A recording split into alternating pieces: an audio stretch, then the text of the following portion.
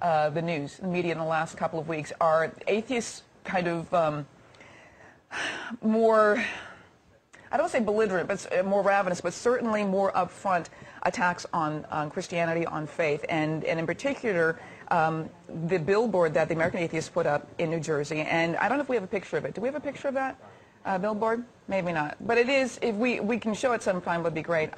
But I think you can check it online. If people who are watching, you can go to online. And it shows the picture of the Nativity and the Star of Bethlehem and the three wise men and, you know, all the imagery of the Nativity. And it says, you know it's a myth, celebrate reason this season. And I have to say also that the Catholic League put up a counterpunch sign on the other side of the New Jersey Highway. On the New York side, it says, you know it's real this season, celebrate Jesus. But I'm just going to start off asking Dave the question, like, why did you put up that sign? Well, first of all, thanks again for having me on the show. Most polls show that there are about 50 million atheists in this country, but at American Atheists, we believe that the number is actually much higher, and that the pews of the churches are filled with atheists, filled with people who deep down know it's a myth, people who deep down know that they're getting on their knees and praying to something that isn't there. The You Know It's a Myth campaign is all about reaching out to people who deep down know that they're praying to air, and getting them out of the churches, getting them out into the streets, and getting them out of the closet of atheism to their family, to their friends, to their coworkers, and to the community at large. It's a communication to them that the atheist community, specifically the atheist community in New York and New Jersey, is large and thriving and here for them. But my question, though, why be offensive to Christians using their symbols? We're not being offensive to Christians. But, okay? but are you the judge of what's offensive to somebody? You know what? If we are not the judge of being offensive, then we can be offended at anything. Okay? I have been told that it is offensive for me to say I'm an atheist. That's their problem. If I'm saying the truth, if I'm expressing what I know, that's somebody else's problem if they take offense to it. If I say that Christianity is not the first or the fifth or the 10th religion to put their God's birth at the winter solstice, that's the truth. Now, if somebody takes offense at that, that is their problem. Okay, I want to get, either one of you can go, Marcia, or Dr. Alex, you can go first. Well, the billboard that says you know it's a myth is either willingly or unwillingly, it ignores mounds of evidence. I mean, the birth, the life, the death, the resurrection of Jesus Christ is one of the most documented facts of ancient history. We have early testimony, eyewitness testimony, multiple attestation, hostile testimony, Greek, Roman, and Jewish. And C.S. Lewis said this: if Jesus didn't exist and didn't die and rise from the grave, we have an even larger conundrum, the conversion of the whole world by a myth. And so it's very misleading to say that it's a myth, because it's not. And in fact, the other supposed dying and rising Savior gods came after. There's not one documented example of a Messiah figure that died and rose again for the sins of people prior to Jesus. They come to 200 to 300 years after that. But Krishna, Christ, Osiris, Zeus, yeah, there are lots of them. Similar but not same. Let me Really read you similar. something that you mentioned C.S. Lewis, and I happened to pull up a thing from C.S. Lewis that talked exactly about the idea of comparing pagan myth stories to the Christian gospel, and said that you know, this is his view, says that man himself must undergo some sort of death if he would truly live, talking about the similarities of the idea of agriculture, of the death of a seed and then life, of other, you know, the idea of winter to spring. These are very similar kinds of metaphors that exist in the world. And says there is already a likeness permitted by God to that truth on which all depends. So he's saying is that there is a truth in the world that points to an ultimate truth of death and resurrection. Go ahead, You know, Marcia. on the issue of whether God exists or not, I mean, I've heard debates about this, you know, from Dinesh D'Souza and Peter Singer, for example. And I don't think you're ever going to resolve, I don't think I'm going to be able to sit here and convince you that God exists. I don't think you're going to be able to sit here and convince me that he doesn't. Correct. And that was such a reasoned conversation right there, and I admire the reasonableness of it. But just getting back to the offensiveness of the campaign, just as a Christian and as a mother, I would say it is absolutely offensive.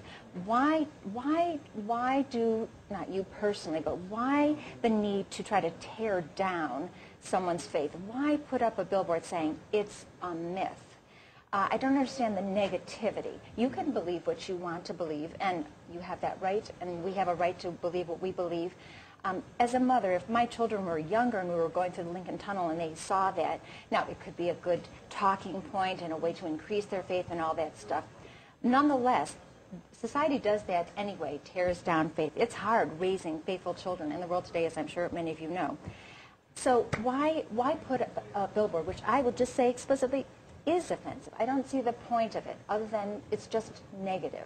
Marcia, like I said, saying the truth, if you think that it's offensive for us to express our views, this is your problem. I will, however, confront you on something.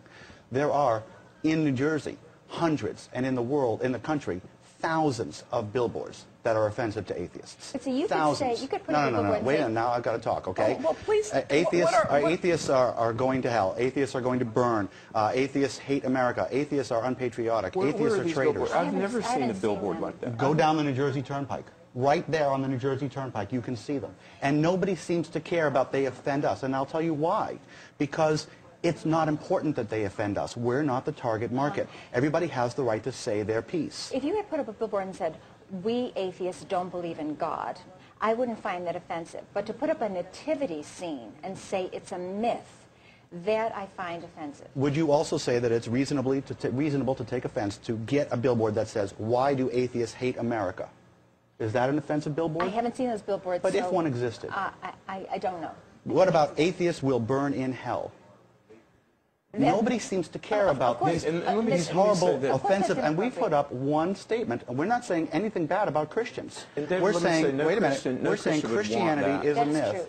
True. Oh, but Christians put up the billboards. That's an incorrect statement. Lots of Christians want that. Lots of Christians pool money together to put up billboards like that. I'm a Christian and I want to buy your lunch. Well, I'm going to let you buy me lunch, and that's all right. Not all Christians are bad. I'm not saying that at all. Let Elisa talk. Yes, if God doesn't exist, I don't see why you have to make so much effort proving something doesn't exist. I think if you think it's tantamount to the tooth fairy and other myths, yes. I think you should put a big sign that says, don't believe in the tooth fairy. And instead of pulling people out of pews, pull little children out of bed and, you know, let them not believe in the tooth fairy anymore. Why are you targeting just on God? The Why not truth on is, the separation of church and state is not threatened by the tooth fairy. The separation of church and state is not threatened really by the Easter Bunny.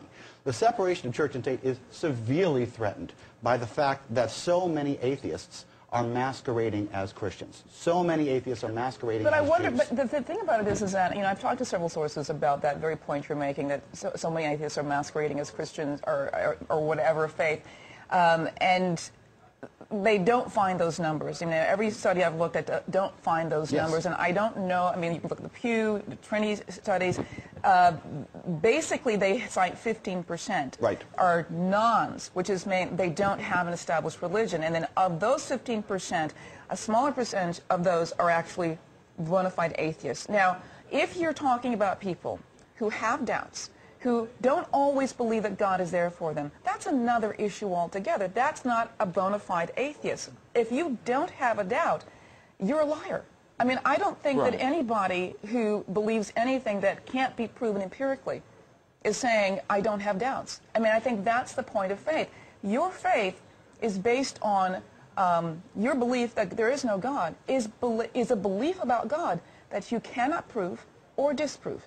And there is no, and I'm just saying, I'm going to say one last thing, too, is that, you know, and I'm going to ask you a question, you know, what is your proof that if there is a God, that he would leave you empirical proof of his existence? But what would be sufficient? What would be sufficient proof? Okay, there's two questions here. What would be sufficient proof is an excellent answer to both questions.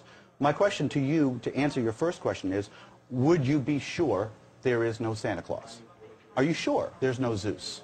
Are you sure? There is no and this is the question, evidence. it's rhetorical. What I'm saying is that there is no historical evidence for Santa Claus or for Zeus. If you want to believe in Santa Claus, that's another issue. A lot of people believe in Santa Claus, and a lot of people fought and died and in sang Jesus songs Christ. for Zeus. That's a very different kind of I totally disagree. And to answer your question, in order for me to believe, I'm going to ask you a question. What would it take for you to believe in Zeus? What would it take for you to change your ideas of the universe and believe in Thor and believe in But you don't believe in any of those, do you? That's correct. But he asked me what it would take me to believe in God. But you're equating those elements with a god, God, and I don't think that's the same thing. I'm equating religion and mythology. They are synonymous. They are the same thing. Well, but in your opinion, though. No, they are the same thing, and I am open to hear the difference. By what do you judge it? That's the thing. Is Give that me an idea. You're setting your own criteria and then judging everything against that criteria. If you go back in time and you talk to a Greek mythologist, somebody who believes in Zeus, who sacrifices goats to the gods, he's going to tell you, first of all, that he's not a believer in a mythology. He's a believer of a real bona fide religion. He's absolutely sure Zeus exists. He's got a personal relationship with Zeus. He's talked to Zeus. Never, yes. Never in the... Okay. Never Please. We are going to take... Hold Hold those thoughts. I want everybody to be quiet.